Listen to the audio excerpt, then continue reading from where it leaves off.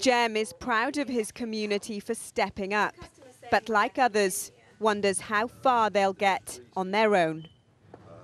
Chatterjee, ITV News. It had sort of been ransacked. You could see as you walked through the front door, and then I came into the kitchen to find that the robbers, the burglars, had come through this window here in the middle of a Monday afternoon with my neighbours in next door, who happened to have a dog as well, and in broad daylight. So how many cases are we looking at in London, Ria? Well, as you say, 150 that now because they think the cases could be linked.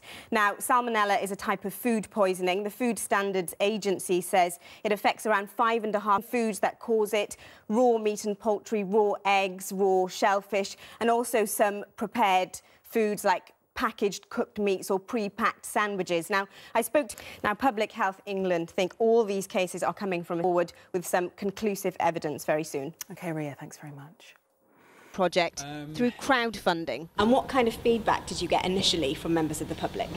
That people just loved it, and that everyone had sort of been crying out for this and no one had really said it, and it was weird that no one had done it. Very early on we got the advice of Malcolm Hayworth, who's the original creator of Exactly what they grew up with. Chatterjee, ITV News. You know you want to.